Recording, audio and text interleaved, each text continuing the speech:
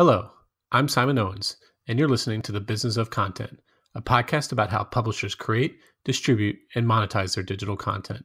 For today's episode, I interviewed a nutritionist who launched a podcast in 2008 that's generated over 35 million downloads. Monica Reinagle had no background in broadcasting or radio when she launched a podcast called Nutrition Diva in 2008, but she was a trained nutritionist, had published several books, and was writing a regular column at a popular health website. And this was just the sort of background that Quick and Dirty Tips, a podcast network run by the book publisher Macmillan, was looking for when she reached out to it to ask the company if it would consider taking her on.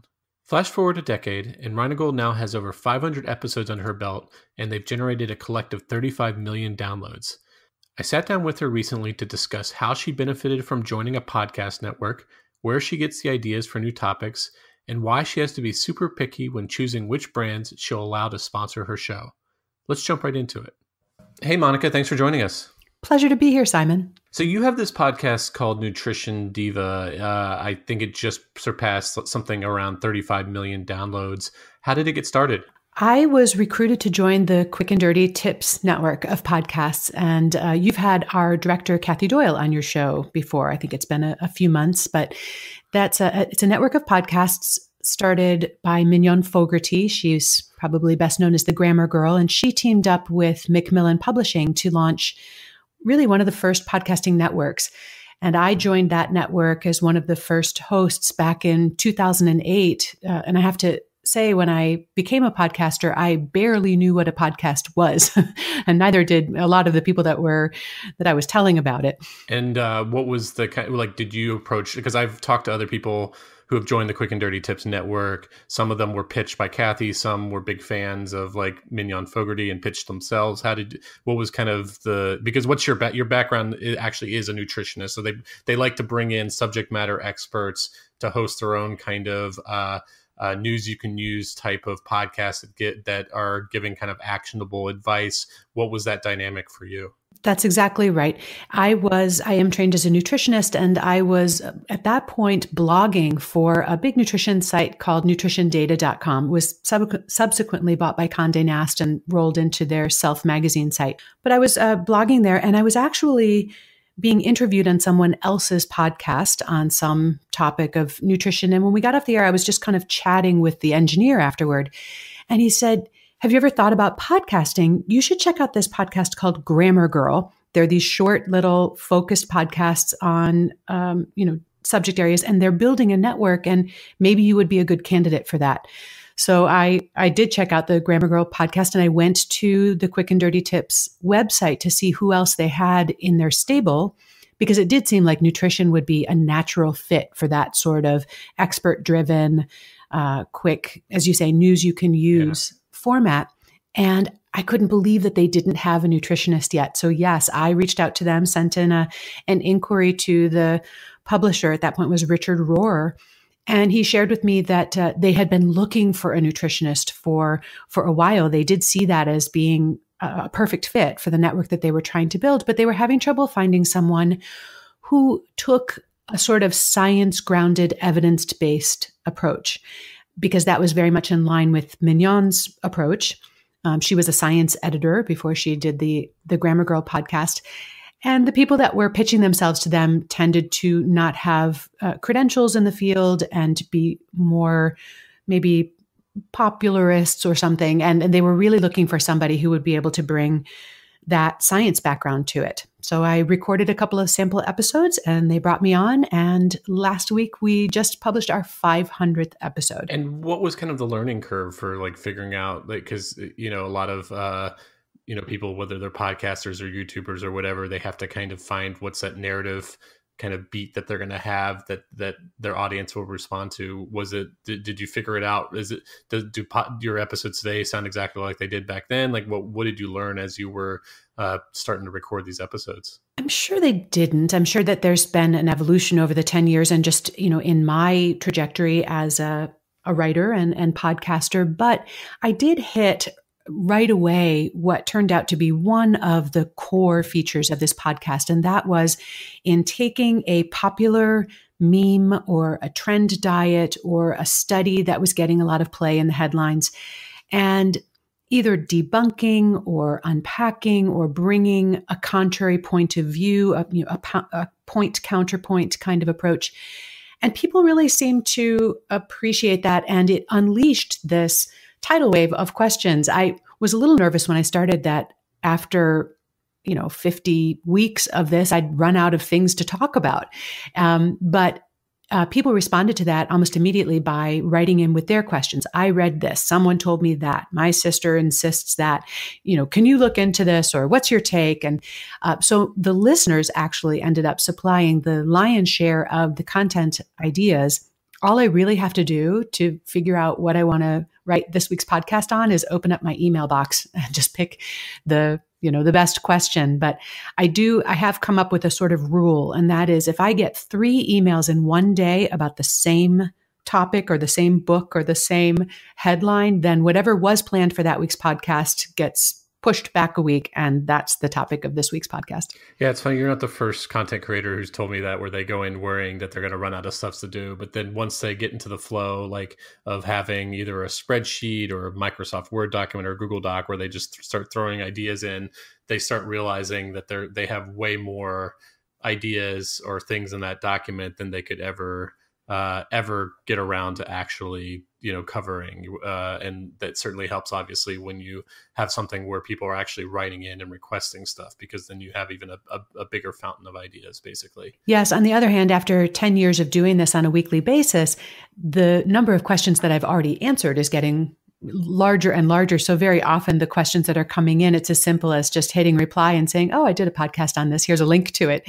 So a greater number of those get sort of filtered out that way. And I think all content producers probably find that there are times when your slush pile of topic ideas is so deep, and it just feels so secure to have all of those ideas ready to go.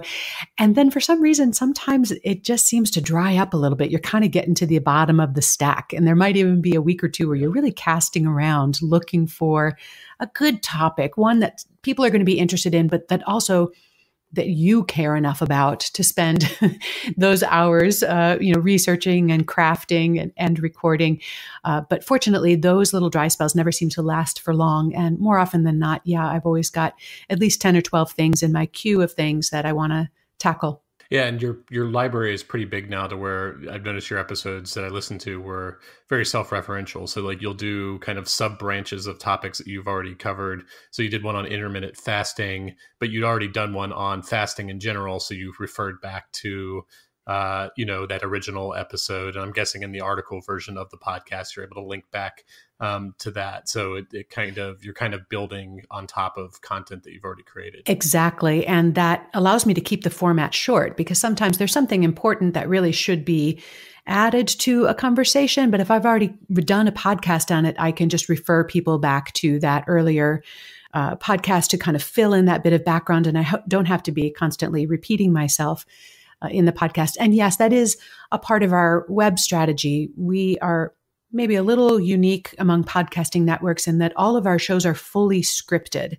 So they're not an impromptu interview, usually not an impromptu interview like you and I are having now, but an actual article that I write from start to finish as an article that then becomes a page on our webpage, and then I record it as the podcast. So the web presence is a much bigger part of our strategy, and being able to link internally to all of that previous content is an important part of that. Yeah, and I talked to Kathy and Mignon about that it's very synergistic, because the website itself gets a lot of traffic from people, and so that creates a lot of good content for search engines, because you're addressing problems that people actually have. A lot of them are punching those questions into Google and ending up on your site. Mm-hmm. The articles themselves help promote the podcast, so it's another way to try to get the word out about the podcast. But it also, the website makes money itself. It sells, like, because there are articles and it's like an actual traditional media website, it's able to you do display ads and different stuff like that. So there's a lot of synergies to it. What do you notice from being part of a network that you wouldn't get from just being out on your own? Well, one of the biggest advantages for me was all of the production support and administrative and promotional support that I get from Macmillan. That would have been a pretty steep learning curve for me to not only have to worry about the actual content and shaping that and producing that, but also having to solve all the technical details and figure out how and when to start looking for sponsors and different ways of monetizing. So I think one of the biggest strengths is that we can sort of divide and conquer. We have people who can do that much more effectively than I can. And then that leaves me free to really focus on the two parts of it that only I can do, which is bring my expertise to the topic. And then the other thing I think is sort of my essential role in the network is building the relationship with the audience. And I spend an enormous amount of time and have the entire time doing that. And I don't know if I would be able to spin all of those plates at the same time. So I'm just so grateful to have other people who can take care of some of those other details and free me up to really spend my time and energy on those aspects of it. And what does that entail to build a relationship with the audience outside of the podcast itself? What are you doing on kind of like a weekly basis? Well, I immediately from the beginning, we launched branded social media channels to go with the podcast. And back then, Google Plus was still sort of making a play, and there was Twitter and Facebook and a few others. And I kind of decided that there was no way I was going to be able to really invest in 6 different social media channels. And so I kind of just threw a dart at the dartboard and I picked Twitter and Facebook. And those were the 2 that I decided to invest in. So launched those channels. And whenever you're launching a new social media channel and podcast, it does take a while to build up your audience. I brought some audience with me, people that had been reading my blog for years and knew me through that. But it was really just spending time on those social media channels, not just sending the content that I was creating each week out, tweeting that out, but really in dialogue with the people who were listening to the podcast and interacting on social media. I tried to make myself very available to them to answer questions and to respond or to talk further about something that we were talking about in the podcast, especially if it turned out to be a little provocative or controversial, and to really engage that way. And I think the good news is I really enjoy doing that. It's one of the things that I like most about a digital media platform. I enjoyed that about blogging as well, is that the feedback loop is so short.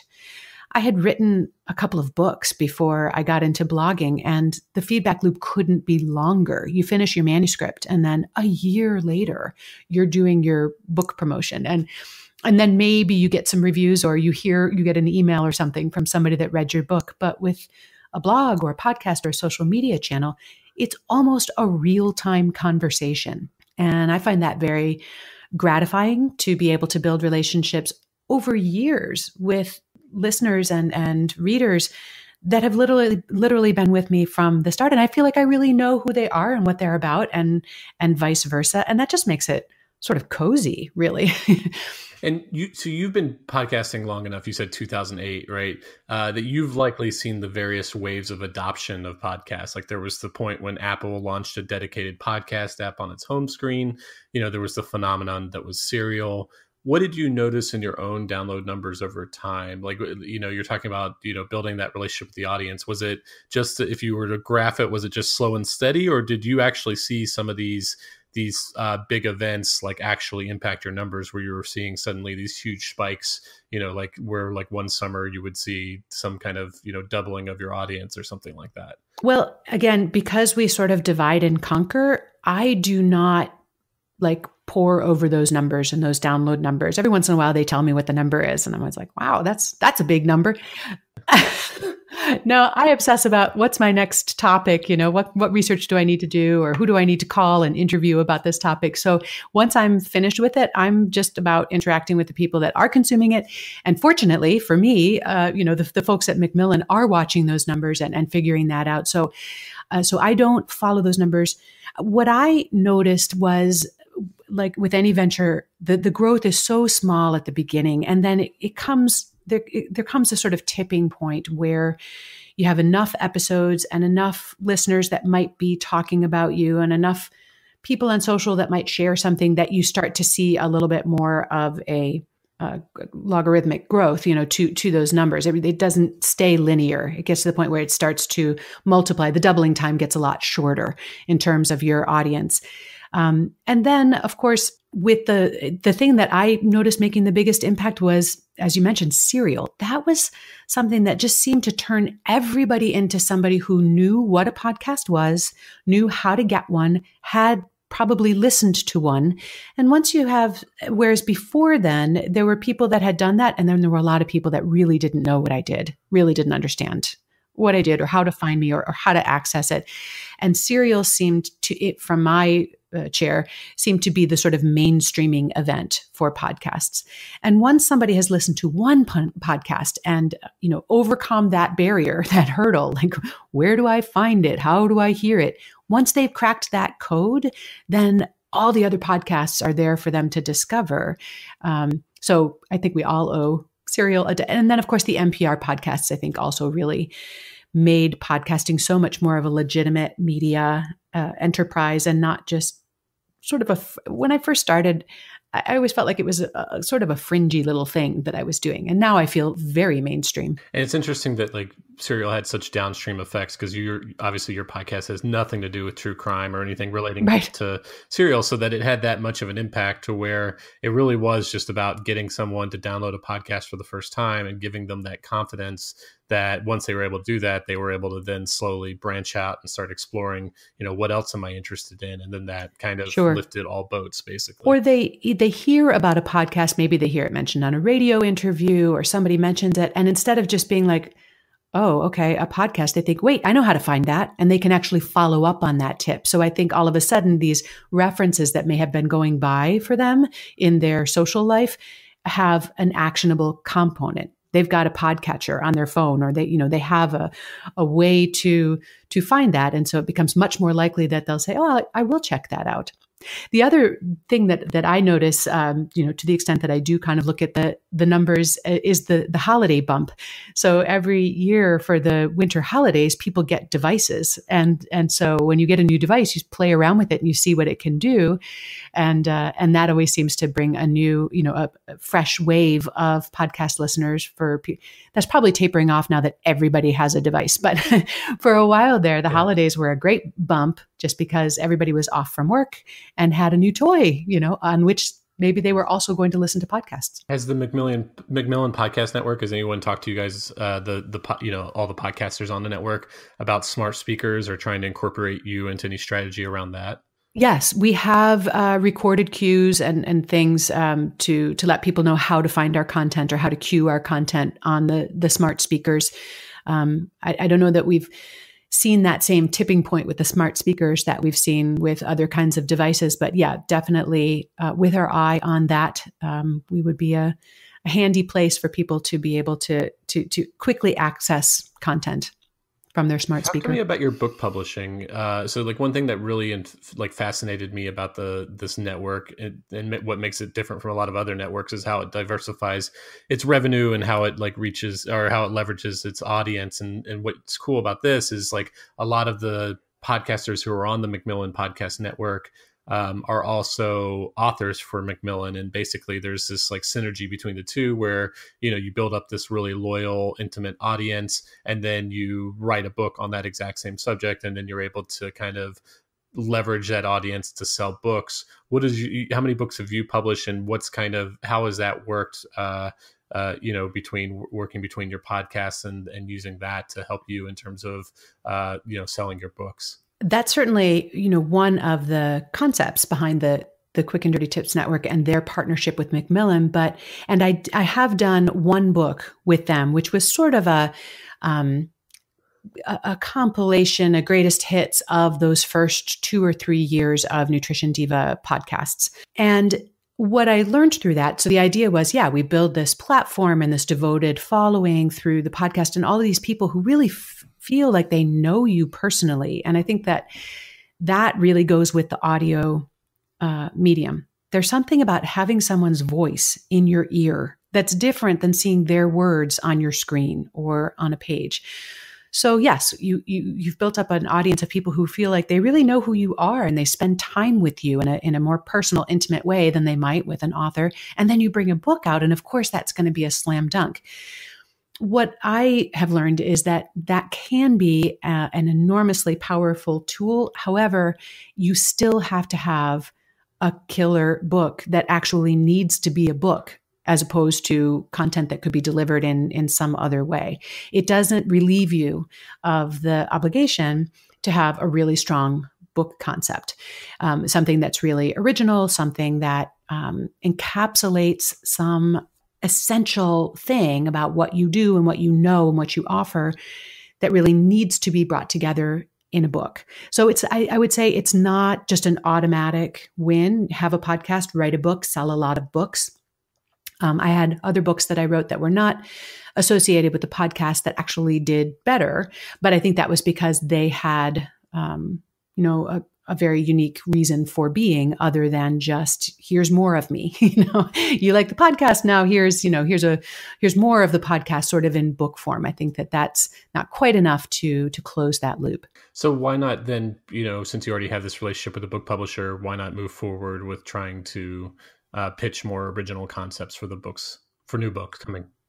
Certainly that's, always something that is kind of in the back of your mind. But I have to tell you, having been, a book author for several years and then doing the digital media, to be perfectly honest with you, I really enjoy the immediacy of digital media. I have my books, and so I've sort of punched that card. I've established, yes, I can write an entire book and it can be between hardcovers and published by a major publishing house. I've rung that bell, and I don't itch for more of that because I find what I do through the digital medium ultimately more satisfying. I like the pace of it better. I like the interaction of it better. And the platform that I have built with the podcast, I've chosen to leverage in other ways. I do a lot of public speaking and presentations. I do continuing education for other health professionals. I do corporate wellness programming, and I have some programs that I run, sort of coaching programs that I run for listeners that they can sign up and do with me.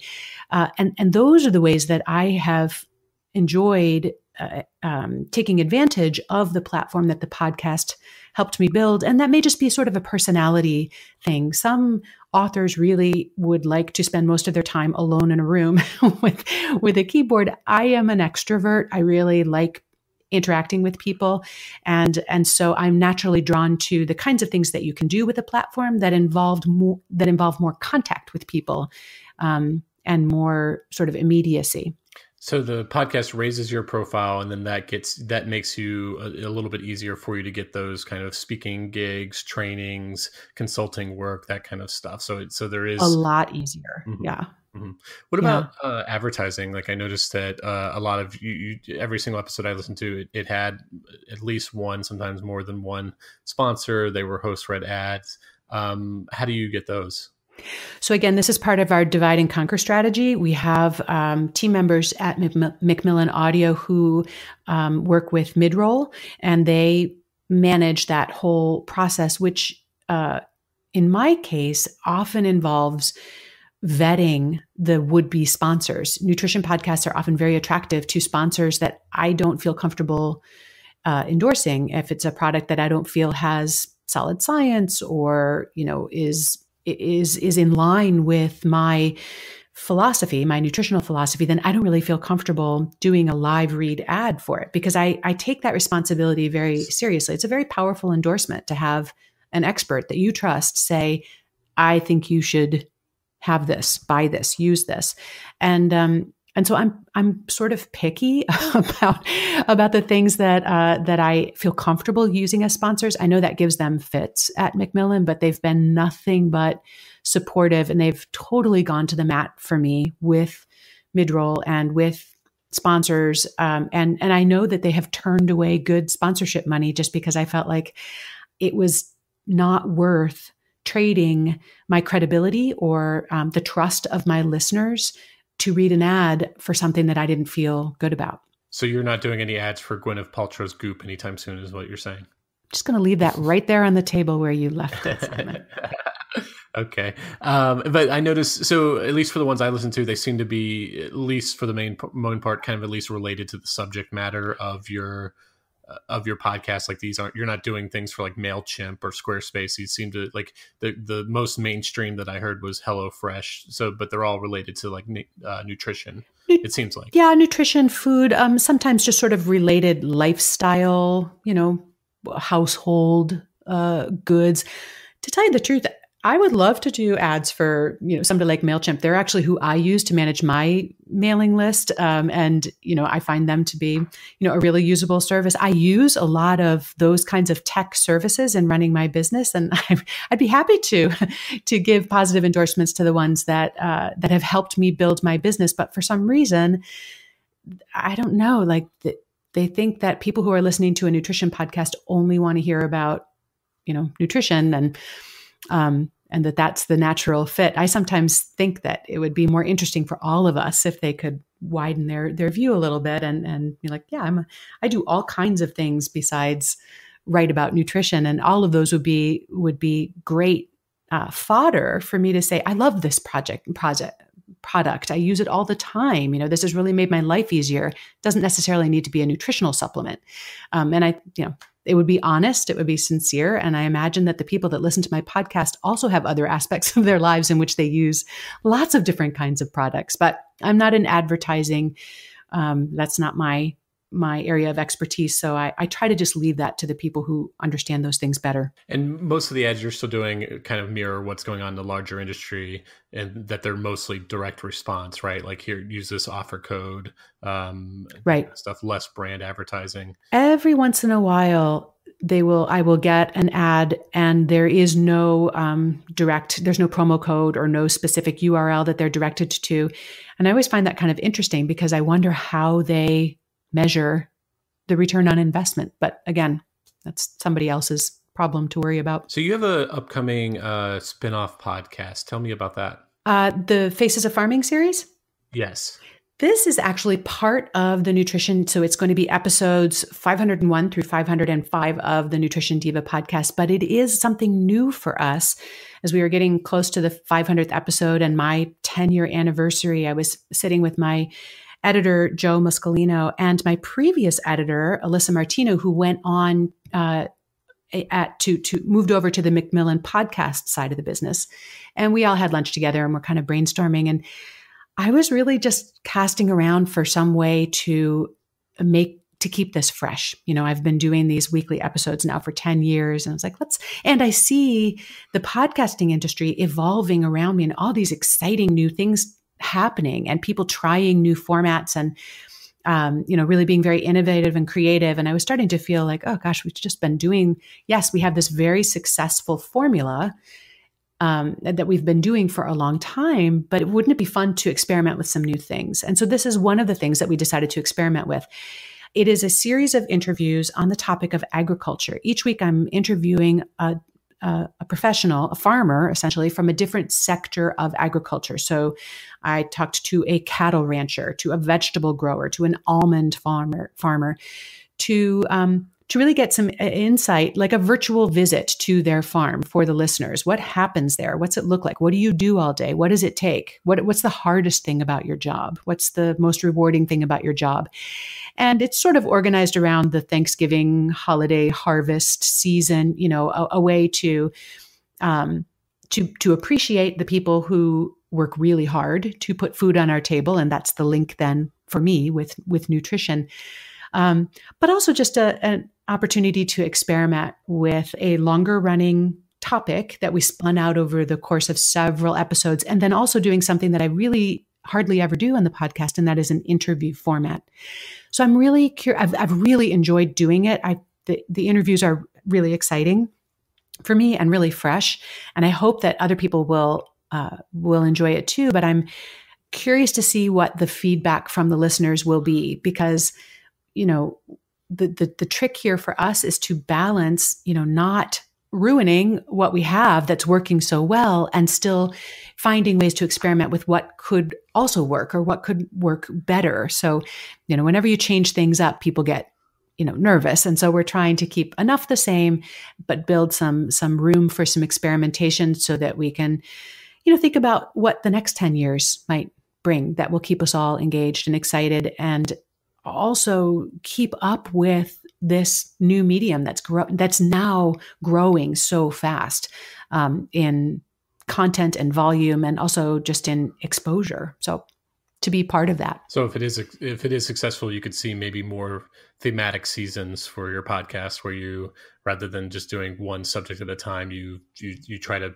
bite off something even much larger and do it over a multi-episode arc. Exactly. Or try this format on a different topic, or different ways of organizing this approach, different formats, and try some things and let our listeners tell us what they enjoy, what they, taking into account that there'll be a little bit of pushback, like, hey, where's the podcast I'm used to?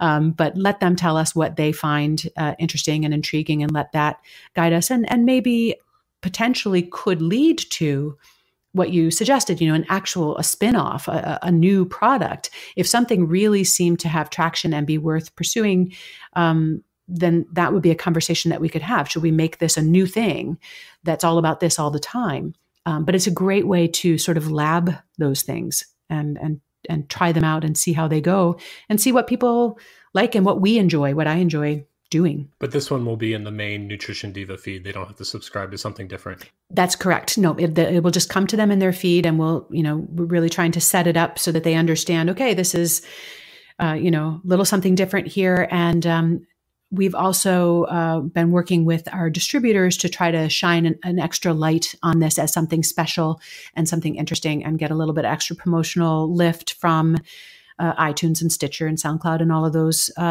distributors that we partner with, as something that will be of particular interest to their listeners and deserve a little place on the banner at the top of the page. And but it will actually be in the regular sequence. Okay, Monica, well, those were all the questions I had. Where can people find you online? The podcast is at nutritiondiva.quickanddirtytips.com.